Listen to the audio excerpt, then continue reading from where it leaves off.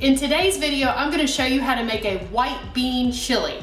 Hey guys, my name is Erin Courtney, and when it comes to soups, whether it's a chili or a traditional soup or a bisque or a chowder, whatever you wanna call it, one of my favorite things to do is hide veggies in my soups. Especially veggies that'll give it a thick chowder-like consistency, and people who are eating it have no idea that they're eating something healthy. And since most of what I eat is plant-based, I'm gonna show you how to make a white bean chili that has cauliflower pureed into the soup, making it chowder-like and delicious. But before we get started, don't forget to subscribe, hit that like button, because there are a lot more videos coming. Let's do this. We're gonna start by putting our coconut oil into a soup pot on medium heat on the stove. Once the oil gets warmed up, we're gonna add our diced onions. Give that a little stir, and we are going to cook these until they are nice and tender. Next up is some freshly minced garlic. Stir that into the onions and cook that for another minute. It's time to add some seasonings to those onions and garlic. Give that a stir and continue to cook for another minute. Add 1 small can of diced green chilies. This gives it extra flavor and a little bit of kick. Now it's time to add our vegetable broth to our lovely combination of veggies. And 1 can of cannellini beans. So in this video, you're gonna see where I messed up a little bit here. In the original recipe, I puree the cauliflower and the cannellini beans and the veggies in a blender until they are completely pureed and smooth because it gives it the best consistency. Here's where I got the genius idea to add the cooked cauliflower to the pot and try to puree all of it with an immersion blender, and it didn't work out quite the way that I thought it was going to, as you're getting ready to see right now. However, if you like a really chunky soup, this would probably be the best way for you to enjoy it. So if that's your preference, keep following these directions right here instead of pureeing it in a blender. I'm here for all sorts of modifications.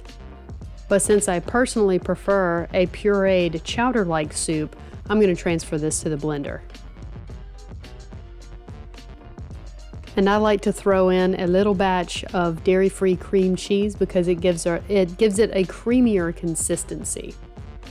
Here I'm adding last bits of chunks to puree them into smooth bliss. And now it's time to pour that pure smooth bliss back into the pot. Give that a quick stir. Add in our frozen corn that has been thawed. Give that a little stir. And then add the rest of our drained cannellini beans. Time to add our salt and let that cook for just a few more minutes just to heat through completely. When this is done, of course, you have the option of devouring immediately, which is what I'm getting ready to do. And you can also put it in glass containers to store in the freezer. This makes a great on-the-go lunch. Optional, you can garnish with some fresh cilantro. This adds a lot of really great flavor to it, and it makes it pretty. It's time to eat, it's time to eat. While I was cooking this on the stove and kept smelling all the aroma of the different flavors, all I could hear was my stomach growling. So let's dig into this delicious white bean chili.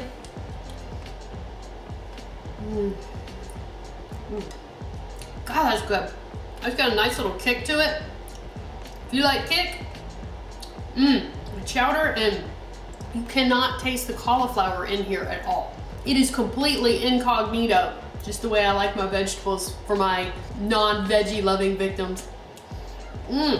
Another great thing that goes with this chowder or soup, chili, whatever you want to call it. I love these corn chips, and I like to get the scoops because then I can scoop more stuff into it. Ooh, look at that.